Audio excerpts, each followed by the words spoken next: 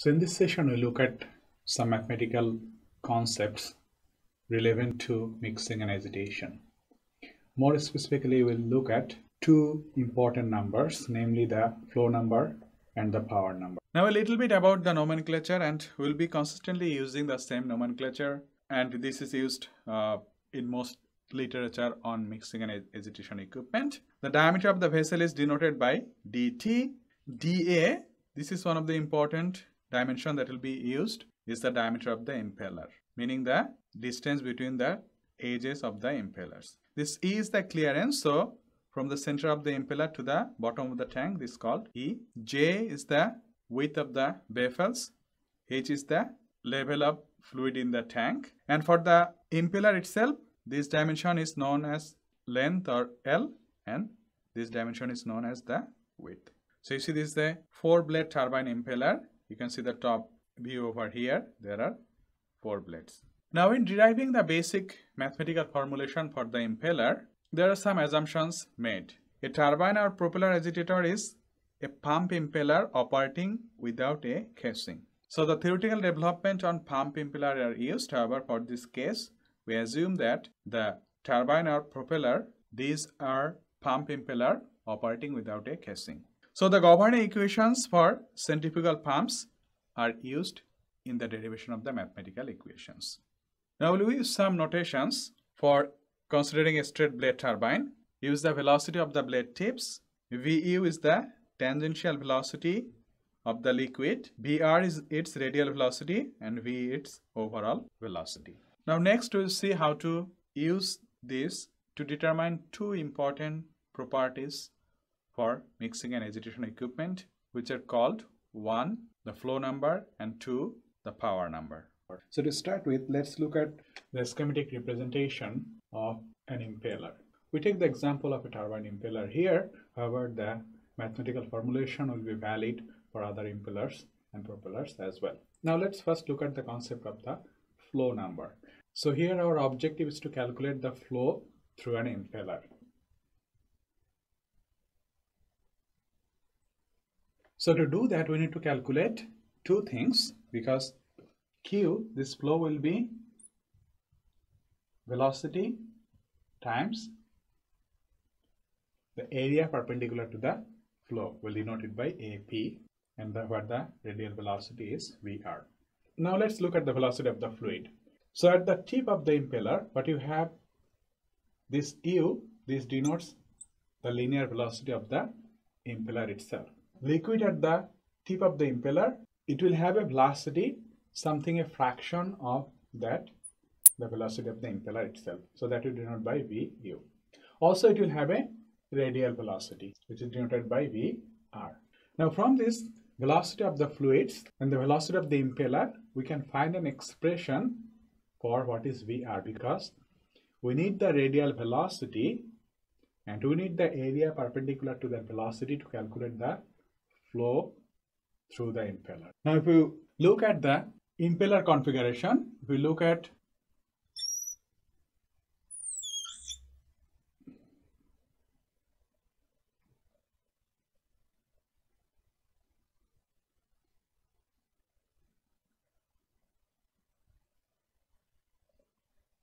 now why you are considering the radial flow and the area perpendicular to the flow. Now if we have the impeller here, and we just simply draw some sort of diagram there. So when the impeller rotates on the surface, it creates a circular area, and also with a thickness equivalent to the width of the impeller. So we need to find that area. And as the liquid is flowing out through this area, we need to find that radial velocity. Now let's look at how to find that radial velocity. So now if we denote this angle by beta, so this is, we can write U minus VU, and if this is VR, so this will also be VR. So you can write VR to be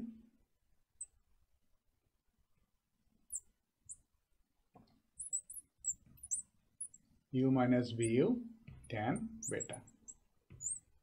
You can consider this here. So this is VR, and this U minus VU. So tan beta equals to the ratio of this and this. Now we know that U, that's the velocity of the impeller tip.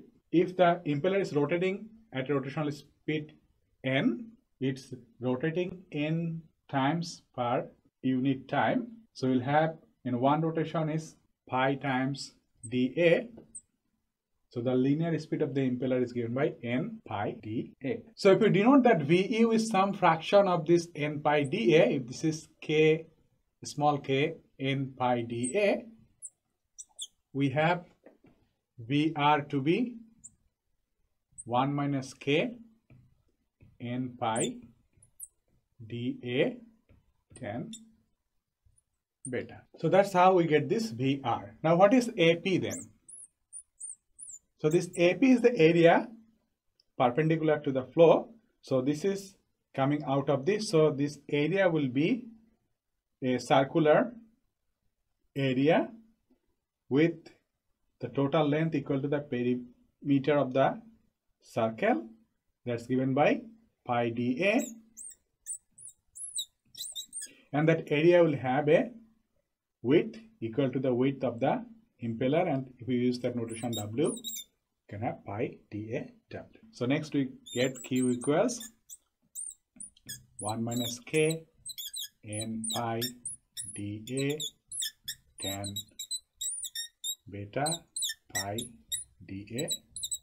Now there are some other things here, that the velocity profile of the liquid is not the same for the entire width W. Rather it has a velocity profile something like this, meaning at the tip of the impeller right at the middle, the velocity is high, and near the edge the velocity is low. So just finding the details is only done experimentally. We can say that this velocity is a fraction of this. So the velocity Q, we can write it to be some fraction k, and we have this term 1 minus k, we'll have pi squared tan beta n dA squared W. So just adding this term here, simply the true velocity will be some fraction of this. So that's why this fraction here. Now from here you can simply write Q proportional to, if these are all constants, n dA square W. Now we know that W is also proportional to dA. So meaning that we maintain the ratio of dimensions. So W is proportional to dA. So this gives Q proportional to n dA Q. Or we write Q over n dA cube. That's a constant.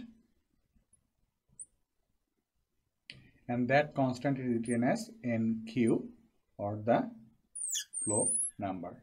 The flow numbers for different type of impeller are available in the literature, and you can use those values to calculate the flow rate through an impeller. For example, for marine propeller with a square pitch, the flow number is 0.5. For 4-blade 45-degree turbine with a ratio of width to diameter of the impeller to be 1/6 is 0.87. For a disc turbine, the flow number is 1.3, and HE3 high efficiency impeller is 0.47.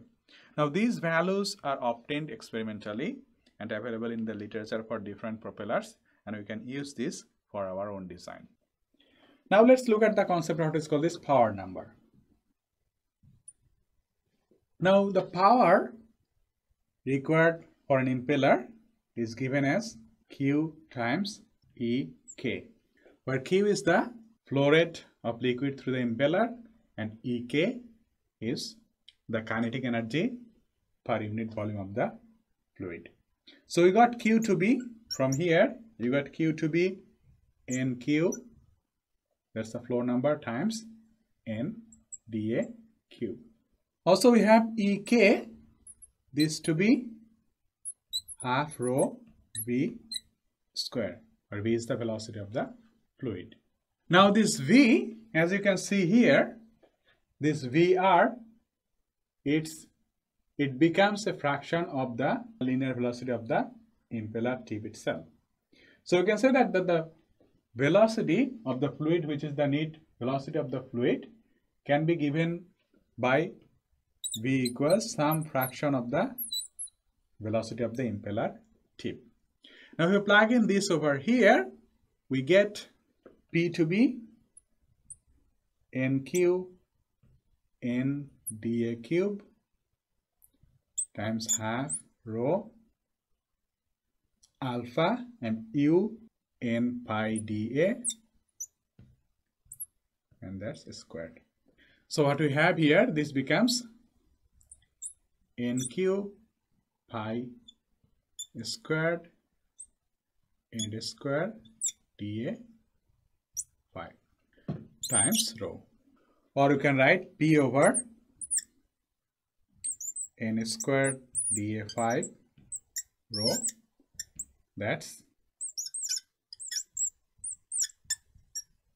which is a constant.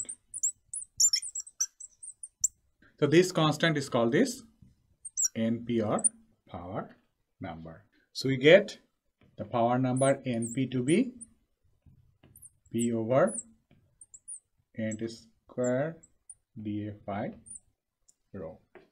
So that's the definition of power number, and we got the definition of flow number to be like this. Now what is the use of this power number and the flow number? This power number and flow number are used to estimate the flow and power requirement for an impeller. In the literature, there are values available for this flow number for certain impellers, and for that impeller, if you know the rotational speed and its impeller diameter, we can determine the flow. The same way, there are experimental values available for the power number for different impellers, and if you know the rotational speed, the diameter of the impeller and the density of the fluid, you can find the power requirement for the particular impeller.